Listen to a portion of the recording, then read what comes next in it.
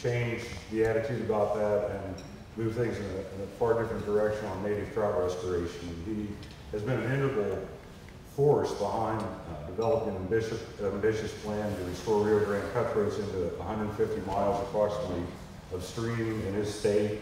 He's provided great leadership both to his chapter and his council, but he didn't just stop there. He's also moved up to the NLC level where he served on the native trout work group and focused not only on Rio Grande cutthroats but native trout across the country.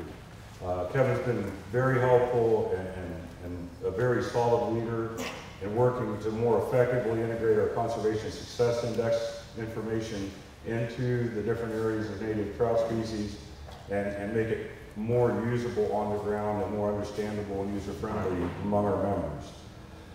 Kevin has a strong conservation ethic and serves as an example of what an active volunteer is. So if you would please welcome Kevin Reilly up for one of this year's Distinguished.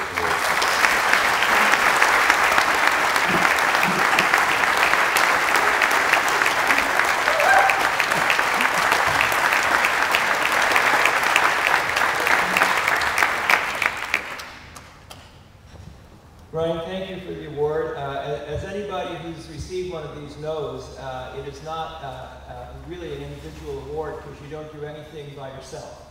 You don't accomplish anything by yourself without the help of a lot of people. We in New Mexico, when I first got involved in New Mexico, Bill Schudlick, who's currently our council chair, and a few other people had just started TU in New Mexico. We focused in the beginning on restoring Rio Grande cutthroat trout and also helping to restore Gila trout in the southern part of the state. So this has been a group effort all along. I'd like to thank Bill for all of his work and his help with my getting this award. And I also want to thank the staff people that we have worked with very closely. Jack Williams and Amy Hawk, particularly on the CSI team, who have worked closely with my native trout work group to make the CSI accessible to grassroots TU. It's been a tough process because of the technical nature of that project. But we're making great progress on doing that, and I hope we now have the start of our chapters and councils being able to contact someone on the CSI team and actually get some concrete advice and information on how to make the CSI useful.